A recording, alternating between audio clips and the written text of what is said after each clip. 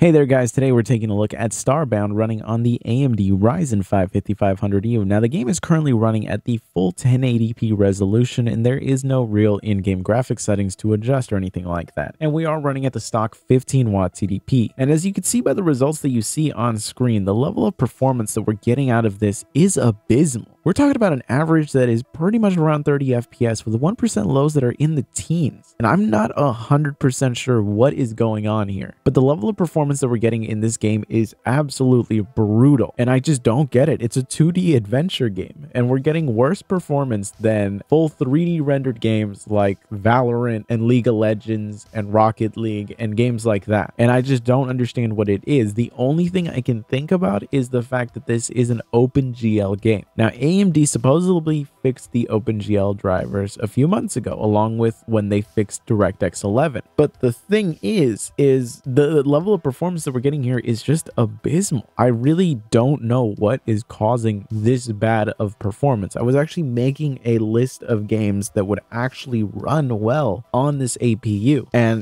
I downloaded this game to try it out because I was expecting it to be pretty much an easy game to run. And it's the opposite of that. It seems to be a really difficult game for this APU to run. And again, the only thing I can think about is the OpenGL drivers. You'll see that the GPU utilization that we're at isn't exactly the highest, and the clock speeds that we're reaching for the GPU aren't really that high. Our CPU isn't being fully utilized, but it's pretty much just using like one thread, and it's running it at practically the maximum clock speed of the CPU at all times there. So I'm not 100% sure really what is causing the issues here, but it was a repeatable problem. This wasn't just a one-off issue. I checked the drivers and everything to make sure I was on the latest ones. And switching over to the 25 watt TDP actually ended up boosting our performance to at least a decent level, where now we're pretty much at a 60 FPS average with 1% lows in the 30s. So it's a far better experience here, but we had to raise the TDP all the way up to 25 watts. Now it's not utilizing the full 25 watt TDP. It's pretty much more around 20 to 23, but still the level of performance that we're getting is just pretty bad for what is just a 2D adventure game. I really don't understand why it's so bad, and the only thing I could chalk it up to is just the fact that it's OpenGL. I would pretty much have to get a list of OpenGL games and test them out and see if there's any inconsistencies going on there, but really this was a surprising experience here and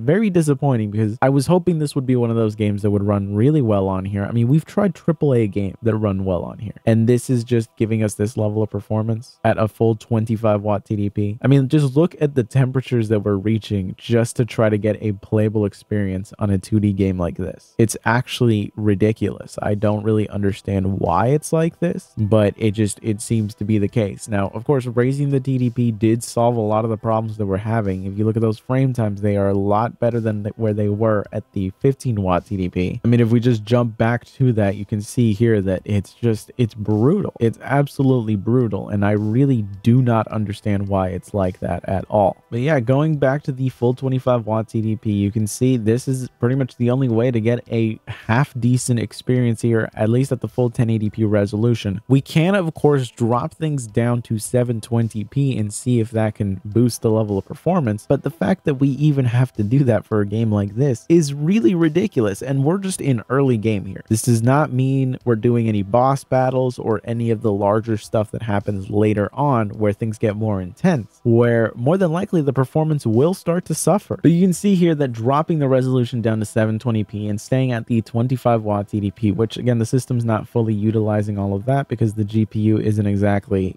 clocking up super high, and it's not really seeing super high utilization, and neither is the CPU. But at least like this, we are getting a full locked 60 FPS average with 1% lows that are now in the mid 40s, and we're getting a far better gaming experience overall. But we had to drop the game down to 720p for this. I'm just blown away. I'm legitimately blown away by how bad the results are here.